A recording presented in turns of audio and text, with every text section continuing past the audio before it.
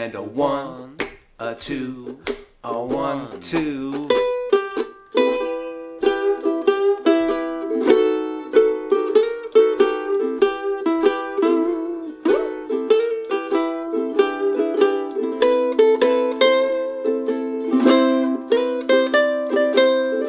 Now I'd like to break down just some of what I did in the solo using this diagram and show you a bit about phrasing.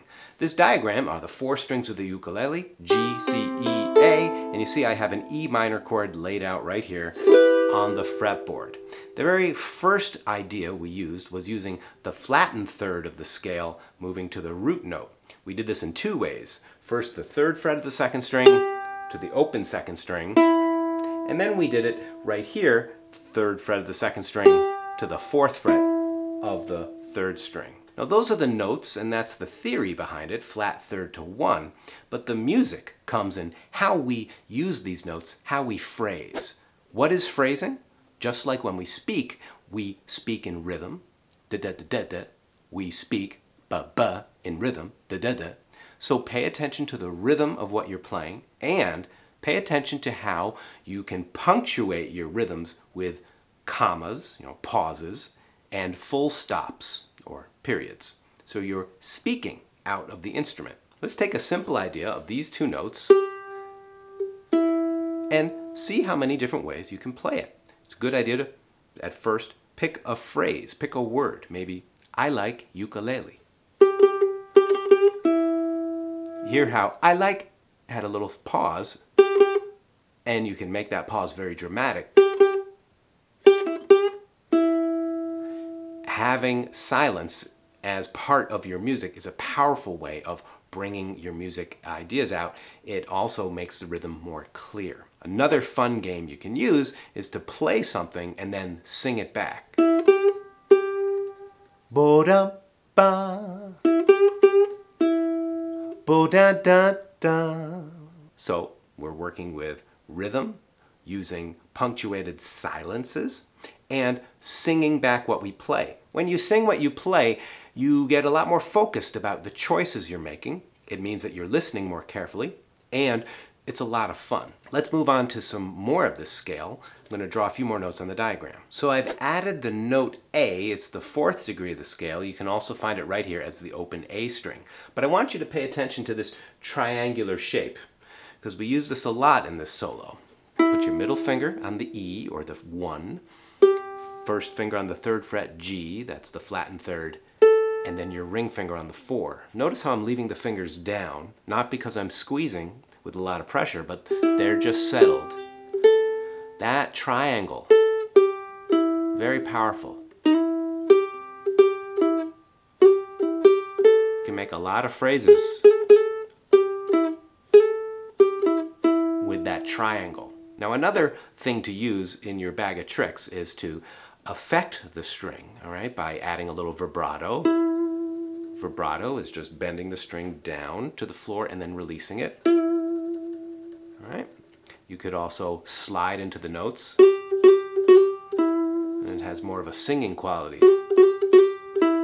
Starts to moan. You can slide from a couple of frets below, or just slide up after a phrase for a dramatic flair. Or down into the note. When you do these, try to play just a few at a time, take a break, and then do it again. This is a lot like the game of shooting darts, right? Try to just bullseye one event, take a break. Instead of doing it 100 times in a row, you'll end up burning your fingertip. And I don't want you to burn your fingertip. So once again, let's play this game of sing what you play.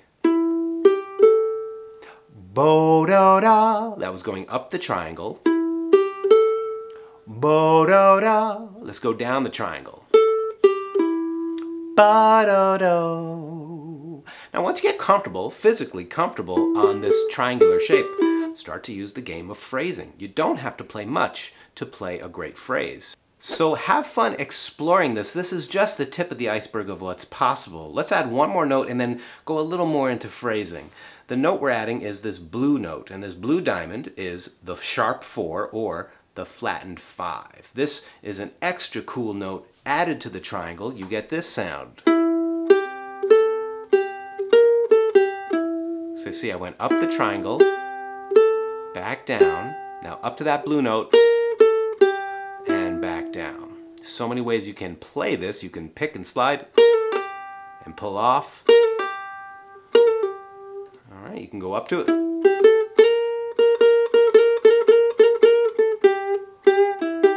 Okay, because that note has a lot of tension, it's a really cool note to hang on for a while and then relieve the tension. Play with it down here off of the fifth, and you have a whole nother set of ideas. Now, the joy of improvisation is to set up a steady beat and then just start to play with phrasing. Let's add one more element. Some of our phrases will be starting on the beat, and sometimes they'll be off the beat. Let's pretend that this metronome is our drummer friend, okay? You're hearing a click, but here, use your imagination to hear a drummer. Begin to tap your feet to it, and let's play some simple phrases. I'll start up here on root note number 1. A 1, 2, 3, 4. Bum bum bum bum. Bo do da ba da. Ba da do ba. Da da da da da da. See how I'm playing to the click? Sometimes my phrases begin on the beat, sometimes they begin in between the beats, and I'm always singing back what I'm playing because it's fun to do and it makes your ideas more clear. Now when you start to put your emotions into it, you have a whole nother range of colors to add. You know, just 1 or 2 notes with your mojo can really make the music sing. This is something that's hard to define. You got to find this yourself. Put your mojo into it. So let's end this video by playing a game of call and response. I'm going to play for 4 beats and then leave a space for you to play for 4 beats. And we'll just go back and forth. Hope you're enjoying this video. If you did, give it a like, subscribe to the channel, and check the links down below if you want to join my jazz workshop all about the music of Django Reinhardt. Thank you so much. A 1, here's my turn. 2, 1, 2, 3, 4. Your turn. 1, 2, 3. My turn. Your turn. 1, 2, 3. Ready? 1, 2, 3, 4. A 1. Now let's play together. Same time. Go.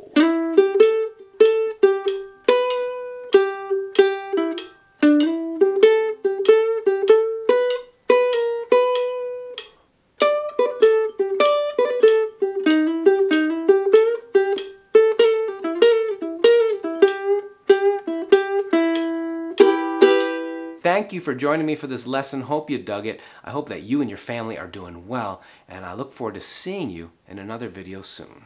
Keep on jamming.